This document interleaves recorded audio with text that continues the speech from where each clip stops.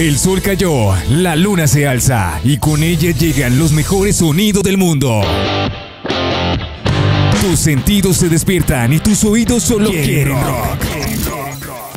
Esto es Rockline. Ok, estamos aquí en Rockline en una entrevista muy especial de este 2021 y tenemos a nadie más y nadie menos que la agrupación Coldbound, quien, bueno, están lanzando su más reciente single, Slumber of Decay. Y bueno, hoy vamos a tenerlos a todos en pleno, pero le doy primero el saludo a Mary Ann desde la China. Mary, ¿cómo estás? Hola, Huguito, estoy muy bien aquí trasnochando para hacer posible esta chévere entrevista que tenemos acá. No, es una tremenda entrevista porque tenemos reunidos a todos los integrantes actuales de Coldbound, que incluye a nuestra querida y apreciada Liv Kristine. Tú ya sabes que, pues, sobra decir que es la primera dama del género, del metal gótico. Con ella comenzó todo esto y siempre será un placer tenerla en cualquiera de sus proyectos. Y bueno, démosle la bienvenida entonces a Liv, a Meiju, a Pauli de Coldbound. So, Hello. hello. Hi. Hello. Welcome to Rockline. Thank you. Thank you so much. Liv, it's a pleasure to have you here again. Okay, it's a pleasure to be here again. Ok, vamos a darle inicio a esta entrevista. Vamos a hablar un poco de lo que es el lanzamiento de este single y de lo que se viene con Coldbound. Mi querida Mary. Y bueno, Pauli, tell us a little about the history of Coldbound and when did the idea of forming this band? Well, this came back in 2012, 13. It started as an experimental project. No big visions whatsoever, but let's skip the boring details. Last October, something magical happened, and I met these amazing people that are on this very chat right now, Liv and Meiju. So right now, we are a band, and there is so much music coming up. That's all I can say. Ok. Mary, nos dice que comenzó esto como un proyecto experimental, ¿cierto? Sí. Habla de que inició en el 2014, pero que en octubre del 2020 ocurrió que conoció a estas personas tan maravillosas y decidió hacer algo nuevo, algo diferente. Ok, genial. O sea que vienen trabajando desde el 2014, pero es ahora en el apocalipsis que se reúnen estos grandes artistas para darle más forma a Coldbound. Ok, Liv. Hey. Liv. Hello, Liv. I want to ask you, what is your first look at the Coldbound and what motivated you to join the band? Well, actually, Pauli got in touch with me about a year ago, or a little bit more than a year ago. My fiance, Michael, is a very close friend to Pauli, and actually I was invited by Pauli through my fiance to be the guest vocalist for a song, and I fell in love with the song. We rearranged the lyrics, we rearranged some melody lines, and I think we did it. We made the song become really special. And as I handed it over to Pauli after I had recorded my vocals, I thought, like, damn, it's my baby. And I thought, okay, I need to talk to Pauli about this seriously. And you know, as things happen when you wish for them to happen, Pauli, who had already gathered up with the Meiju, asked me to join, and I just thought it feels like the right thing to do. It's it's a thing of the heart. Actually, it's an inner call. So being with Meiju and Pauli in one group, in one band, is actually following my own inner call and my own inner voice, and it means a lot to me. So it's kind of like yes, it's you know, when visions come true, you know, that's how it feels like. It's a great thing for me, and it's lovely to be with my artistic and creative family. It feels really, really good. Oh, what beautiful words. Thank you, Liv. Bueno, ella dice que él la contactó hace poco más de un año y le envió unas canciones de las que ella, al escucharlas y tener en cuenta la letra y todo esto, como que realmente sintió que era como un camino que ella debía seguir.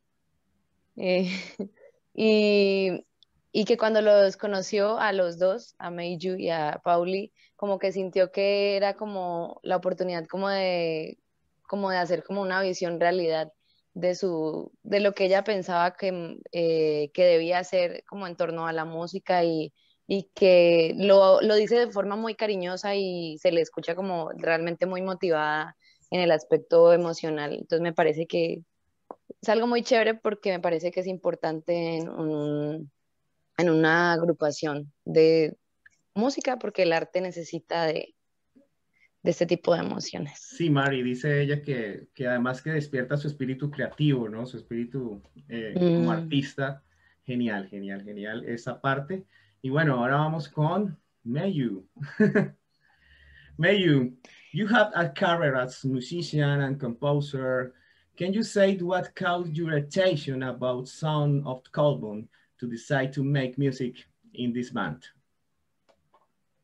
Well, first I was contacted by Coldbound to compose one track for the new album, and that was the starting point, actually.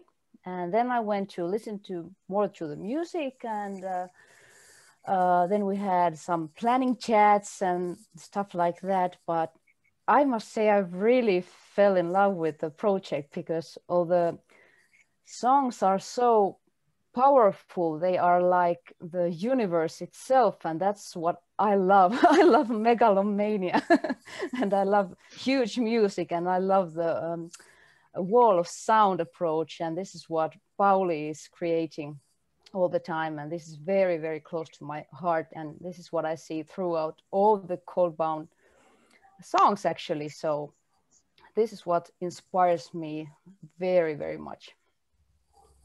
Okay. Ok. Bueno, Mary.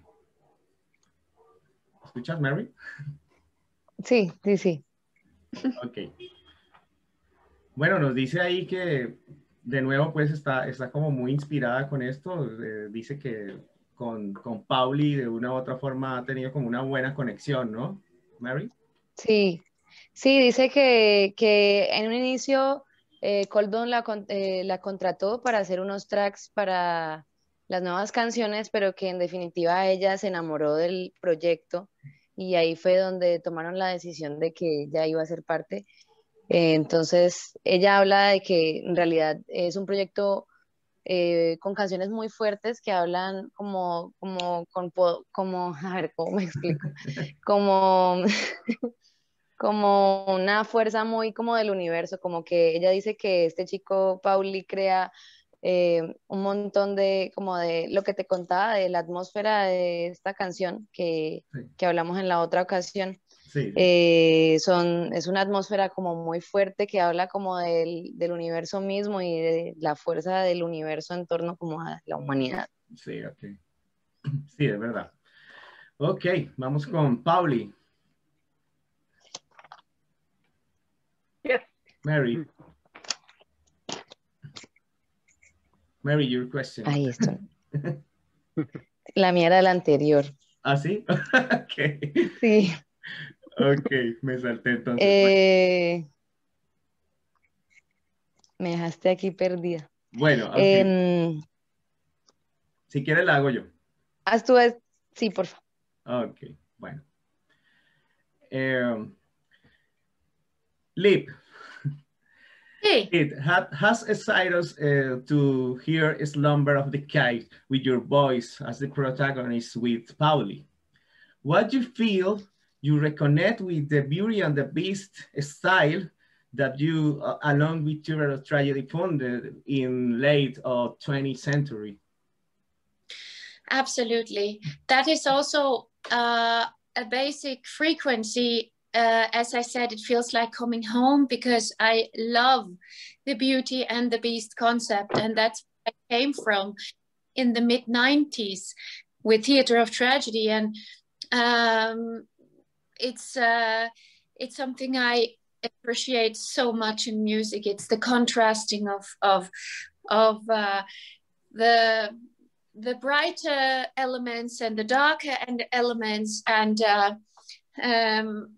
I'm very critical actually towards male growls. But as I heard Pauli, I thought like he's going to be my partner. He has to be. Ok, genial.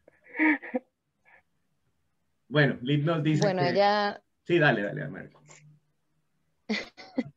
Ella nos dice que realmente lo aprecia mucho porque se siente en casa con este tipo de temática, ya que a ella le gusta mucho el contraste que tiene este tipo de dinámica de la Bella y la Bestia. Ajá.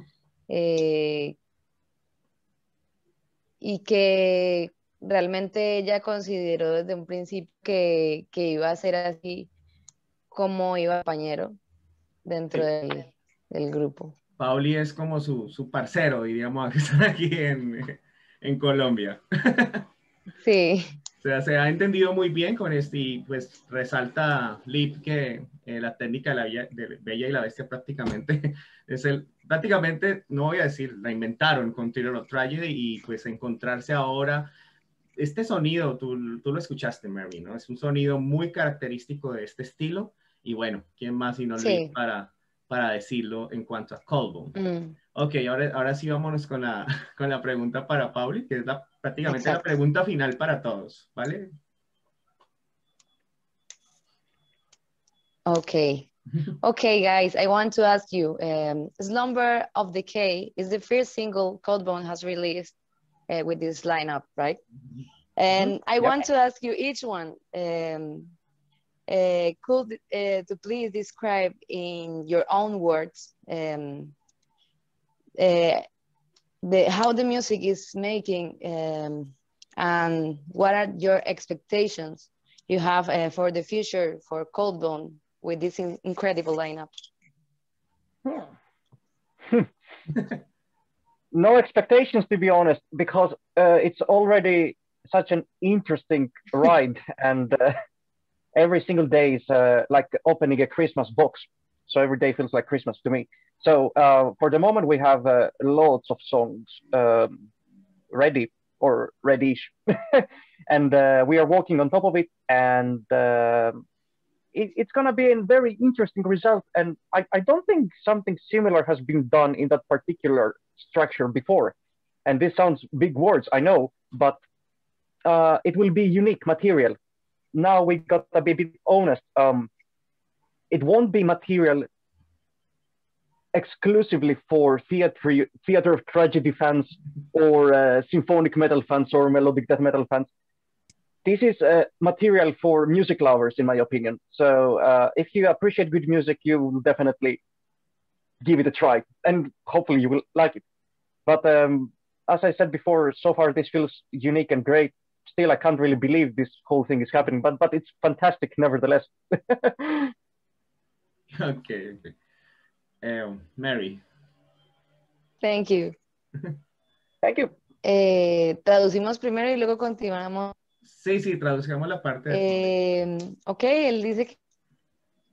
Vale, él dice que no tiene muchas expectativas, que cada día y cada cosa es como abrir un regalo de Navidad, porque es como algo nuevo, y realmente que él aprecia que digamos que los amantes del symphonic metal estén interesados, pero que de todas maneras él cree que más allá de los gustos particulares, le parece que la música que ellos hacen es para la gente que sea amante de la música, que cualquier amante de la música pueda disfrutarla y que realmente cada día va a ser como una búsqueda nueva por algo nuevo, y realmente no tienen expectativas así como muy claras sobre el asunto.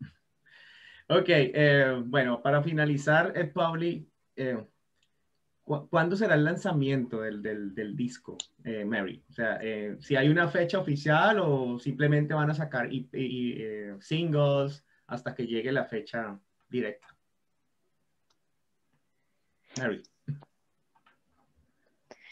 Pauli, I want to ask about when will be released an album, or will be many singles, or how you will expose this project to the world, and when? Well, this is a bit of a tricky question because how to say that? Definitely there will be music, definitely there will be album, definitely there will be singles, but it's so hard right now to predict the exact time of the release because we are working on it at the moment. The main structure is built already, but we are adding these fine tunings on top of everything. So it's very hard to say when it will be released, but if this is enough, I can say it will be released eventually. Okay. Well, actually, I think we can mention that Pauli has a whole universe of songs. So what we are actually doing now is we are fine tuning. We are looking for the ones who would fit on one album, like a concept or like one story, and which ones would fit to another story, maybe as a double album. So we're fine tuning the whole thing, but there is so much going on. And the thing is that I was supposed to visit Pauli last year, but it couldn't happen due to weird situation we have now. So everyone is doing his or her part at a different in a different country. So that's why the whole process is a little bit slower than we had hoped. But anyway, there is no pressure, there is no stress. This is about creativity. So when it's out there, it's gonna be 100% complete, and it's going to be it's going to shine in its own completeness. So when we are ready, I think the universe will be ready for it too. It's exactly what Liv just said.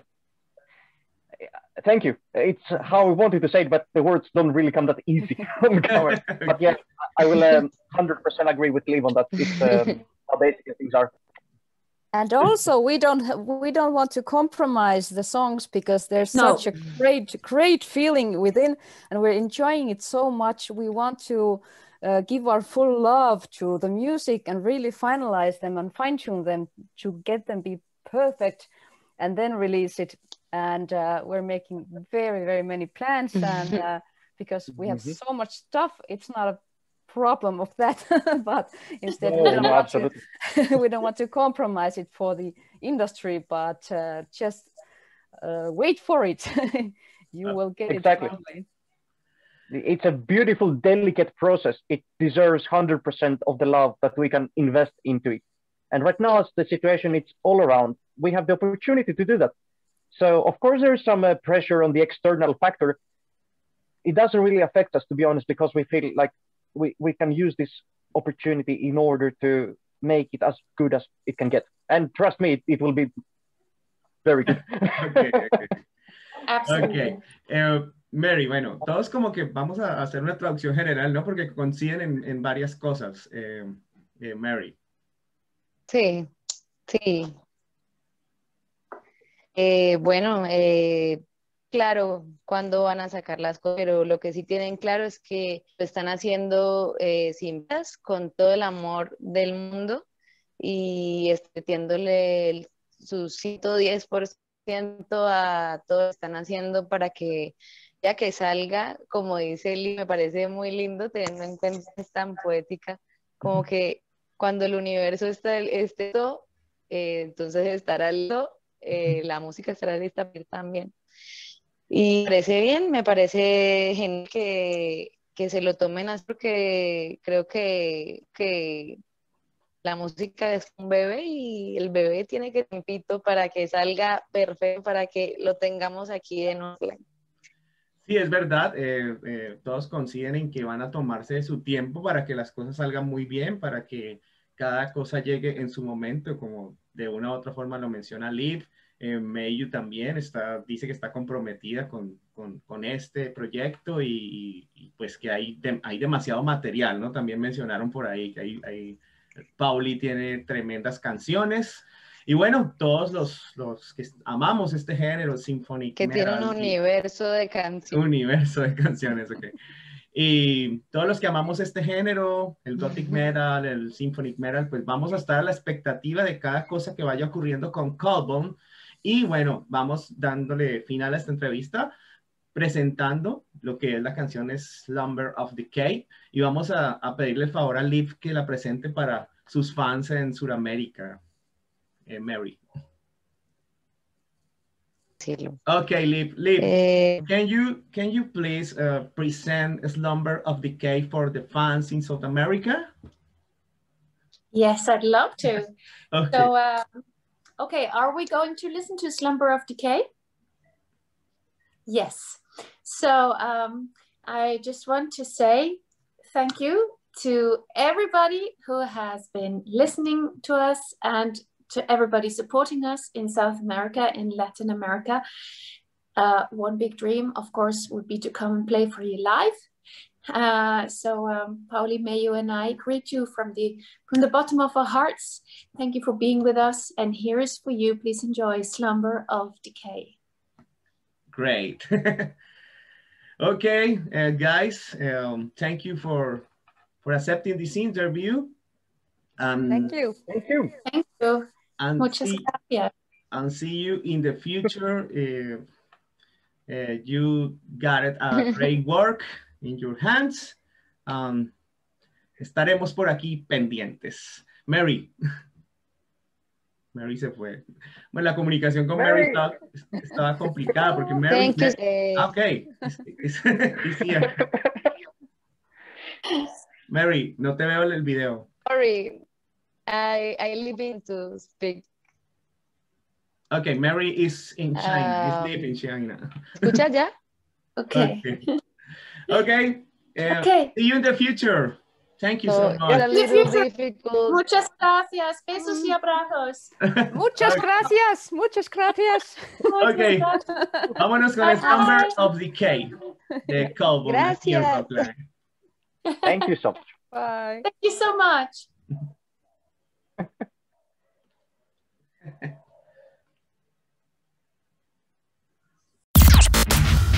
Solo tocamos éxitos en Rockline.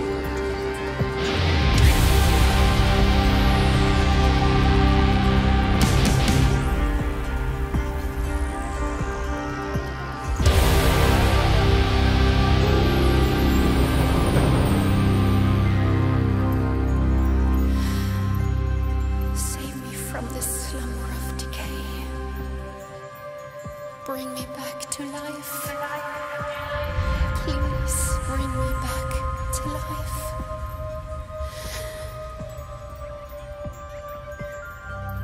Bring me